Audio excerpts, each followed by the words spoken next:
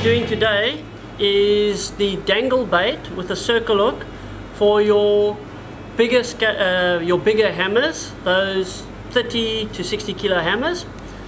We've got our Kingfisher dangle on here with a tuna circle, 90-pound wire. That's at Surflon Supreme. It's a very soft, supple line, 36 kilo line to our solid ring. Now, to see the trace made up, refer back to the dangle with the circle hook for catching hammerheads. Okay, to start off with, what I've got here is a very thick piece of chocker, a very small and a very small chocker there, chocker hammer, knife and chocker.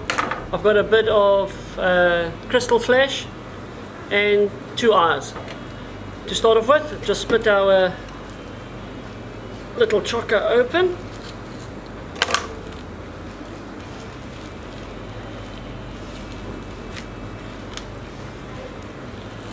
Taking that out, I'm just going to clean him up a little bit here. Just going to throw the skin away. And you're looking for the whitest possible chocker to use for this bait presentation. Okay, what we're doing is cutting 2 long tentacles out of this thin piece. And the reason we use the smaller chocker, it's a lot thinner, it's more flexible in the water. There's one. And we're just going to cut another one over here.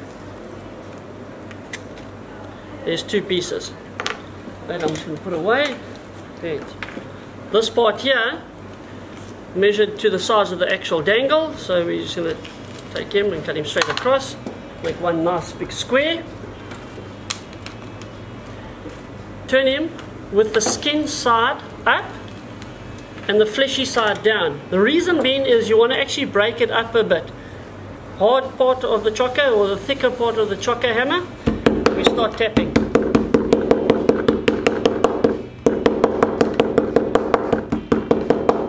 Once we've done that, what we can do is you can add glitter. You can add your reds, your blues and your silvers and golds to it, just a little bit of sprinkling on it. We're not really going to do it because I'm going to show you something else that works quite well. Take that around our dangle, and what we do is we actually just wrap it around till we get the size that we want. Okay, you see this is a little bit too big, so what I'm going to do is just quickly cut it down. Okay, that comes out, that goes on top, and we're just going to lightly cotton it up.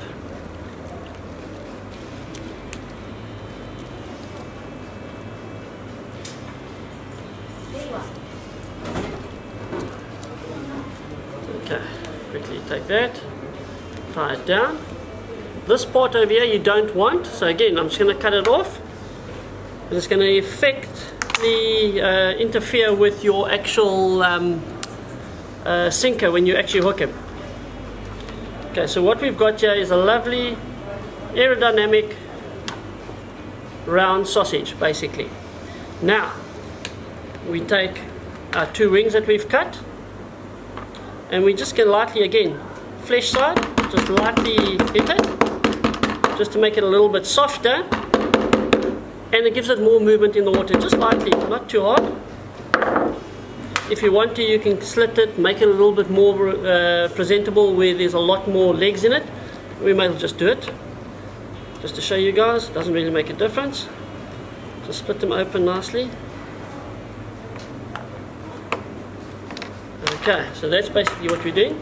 Those parts we're going to attach down the bottom part over here. That's basically over the actual hook part, if you can say that. We'll take that and we're going to lightly cotton it there once or twice. The exact same with the flesh side facing outwards. Over there. Just 3 or 4 turns on it. Then we're going to take our flash, stick that down and along the top part of it, and lightly cotton that on, but cotton it on quite tightly at the end bit. So that part we can actually tie down quite nicely. Then working our way back, we get into the back part of it. We're going to take our eyes, slide that under some of the cotton that we've already put on. As you can see, I've just slid it underneath there. The same on this side. We're just going to slide it in underneath some of that over there. Try and keep them opposite one another, and a little bit of nylon that's sticking out is where we're actually going to start cottoning on. Just go backwards and forwards and then work our way to the back there, and then again just quickly to the front. We get to the front here, we just tie him off and pull tight.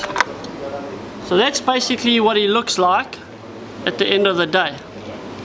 So he'll look like this when he hits the water, and of course you've put your sinker on and attached it. It will throw nicely. When it actually hits the water, that's now gonna swim like this on the surface, and of course you can keep on pulling it down and up, down and up. Because when you give slack line, that foam is going to pull him up. When you let go again and you pull, you're going to do this. And these tentacles are going to be moving. You've got all the sparkle in it. If, like I said, you add a bit of glitter to it, it'll make a huge difference. And that's basically what it looks like. A long distance casting chocker bait for bigger hammers.